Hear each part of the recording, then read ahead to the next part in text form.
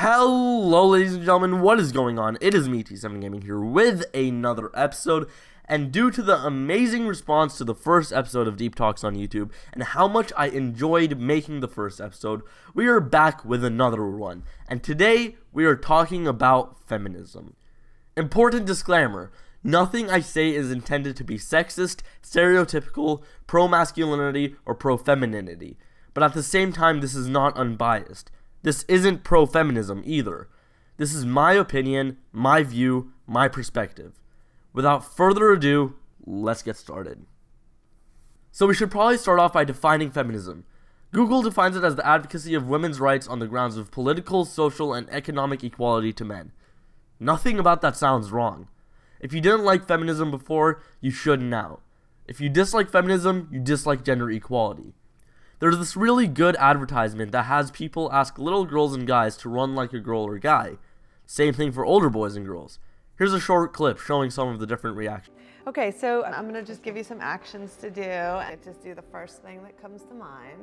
Show me what it looks like to run like a girl. My hair. Oh my God. Show me what it looks like to fight like a girl. Now throw like a girl. Aw. Throw like a girl. Fight like a girl. What does it mean to you when I say run like a girl? It means run fast as you can. The smaller kids are so uncorrupted by the stereotypic views of men or women. It's almost as if humans are taught to discriminate by gender. When studying To Kill a Mockingbird, something that will always stick with me, my English teacher said, people are taught racism. The power of that statement. It feels so true, too. Taking this out of the context of racism and bringing it to feminism, people are taught to segregate women out of society. Also, religion has a huge toll on that. In religion, it is said many times that women must be submissive to men. Most of the time, they are objectified too. So we put women below men because of religion. But religion is very different than politics, very different from sociologies, very different from economics. We can't let religion justify gender segregation. It's not fair that women get paid less than men, that women are looked at differently than men and are blamed when raped. It's not fair that it's more likely for a man to be elected in office than a woman. It's not fair. What inspired me to make this video was actually a tweet that I saw a few weeks ago. It said that feminism is stupid in America, but justified in the Middle East. Yeah, the people in the Middle East are farther behind in terms of what rights they have. For God's sake, women in Saudi Arabia aren't even allowed to drive. We have this idea, though, that because they aren't a Western nation, they don't know better. They also try to use their religion to justify that they can't drive. I'm going to say this as a Muslim, nowhere in the Quran does it say women shouldn't be granted rights. But it's absurd to use the women of the Middle East to degrade the American feminist movement. In America, for every dollar a man makes, a woman makes somewhere between 75 to 80 cents. This is not including housewives or housemen. This accounts for working males and females that have college degrees and are working high-paying jobs. That's a 20 to 25% decrease. Take that large scale. Say you're renting a $2,000 home. As a man, let's say I work a job where I get $3,000 a month.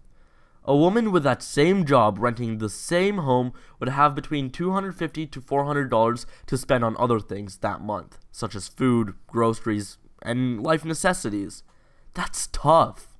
Not a very realistic hypothetical, but very possible. Also, something on my mind that relates to this topic is Hillary Clinton running for president in 2016. This is going to be a short little segment because I don't want to talk about this too much, but it's going to be a huge feminist issue. First off, being a woman, she is probably going to focus on women's rights. Also, she's going to get a lot of the female and Democrat votes because she's a woman, which isn't bad.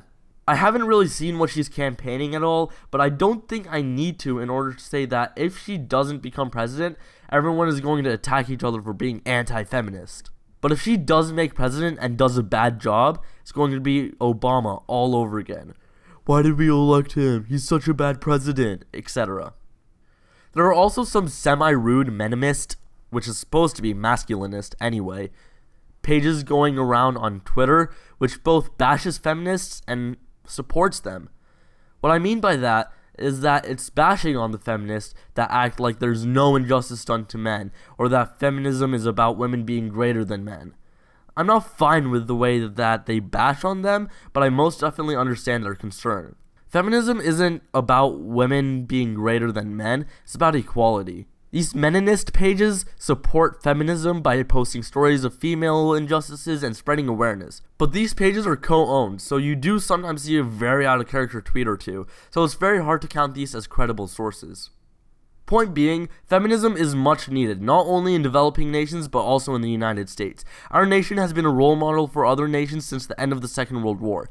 Maybe it's time we give women equal pay. Maybe it's time we give women more political opportunities. Maybe it's time women aren't treated like sex tools and more like human. God put us on this earth together so we can live in harmony, not constantly fighting against one another.